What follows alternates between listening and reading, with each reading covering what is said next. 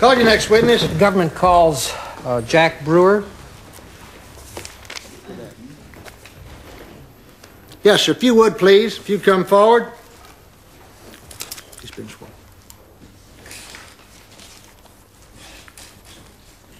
You're Mr. Brewer, if you would, please, sir. You've been sworn, have you not? Yes, sir. Thank you.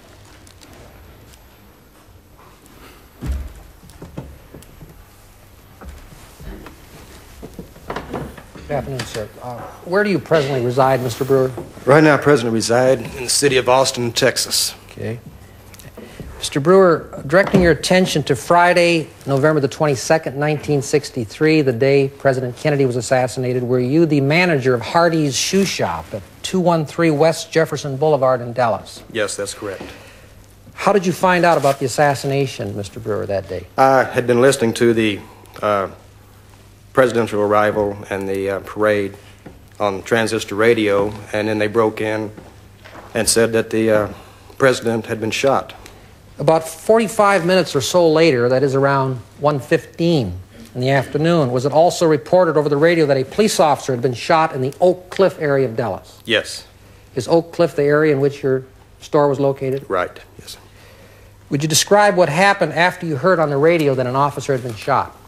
Shortly after that, there were police cars, sirens, I heard, that were traveling down Zangs and Jefferson Boulevard. Westbound on Jefferson? Yes. All right. And a short time later, this man walked into the lobby of my store. Did you get a good look at his face? Yes, I did. How far away were you from him? Probably around 10 feet. Okay. A2, photograph Mr. Oswald. That's Lee Harvey Oswald, of course. Is he or is he not the man that was standing in front of your store on the occasion in question? Yes, that is. Okay, could you describe his physical appearance? Well, his hair was somewhat messed up. He looked as though he had been running. He looked scared. Okay, did you feel there was anything suspicious about him apart from his physical appearance? Well, the fact that he was standing and facing me with his back to the street while all of the commotion was going on outside, I thought that quite unusual. Did you get the impression that he was trying to ignore the police sirens? Exactly, yes. Did the police cars eventually make a U-turn on Jefferson and start going eastbound? Yes, they made their U-turn, and when they did, Oswald, or the man that stepped into the recessed area, looked over his shoulder, seemed to make sure that they had gone by, and then stepped out back onto the sidewalk and walked up toward the Texas Theater. How far is the Texas Theater from your store? It's in the same block, approximately 50 to 60 yards. So he started walking towards the Texas Theater. What did you do at that time? I stepped out from my store and stood on the sidewalk and watched him walk up toward the Texas Theater and saw him enter the theater. And about how far away were you from him at that point? I was still in front of my store and watched him enter the theater. Okay. And thereupon you After proceeded he entered towards the theater, I walked up to the theater, asked the cashier if she had seen him or in fact sold him a ticket. She said no, she hadn't, that she had been out on the sidewalk too watching the police cars. Okay. What's the next thing that happened? I went inside and the gentleman that worked the concession was there. I asked him to go with me. We looked through the balcony, through the lower floor. I did not see him. We went back to the cashier, and I told her that I had not seen him, but I felt he was still there and to call the police.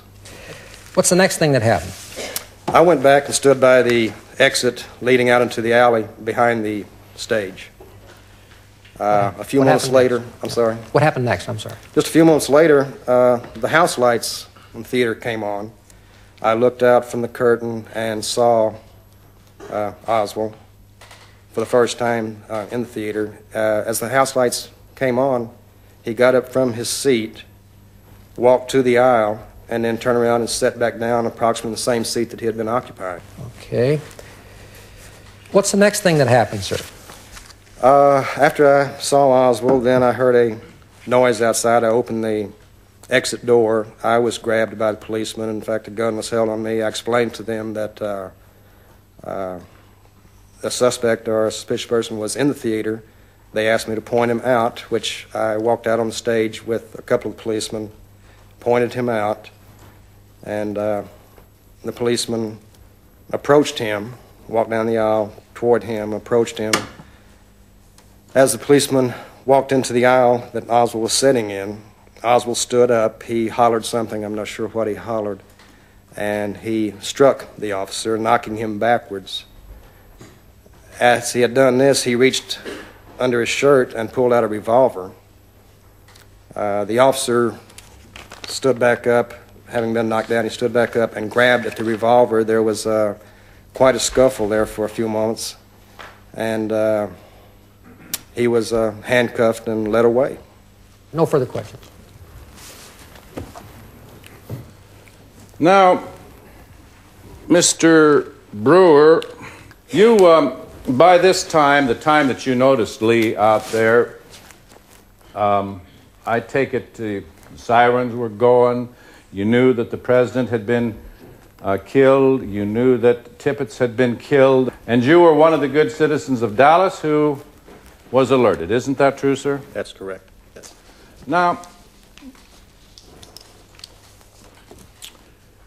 Lee, when you saw him in the window of the store, looked suspicious to you, didn't he? He did, in fact, yes. Now, you see, the implication from your testimony is that he had shot Officer Tippits and shot the president and was scared and was running away and trying to hide.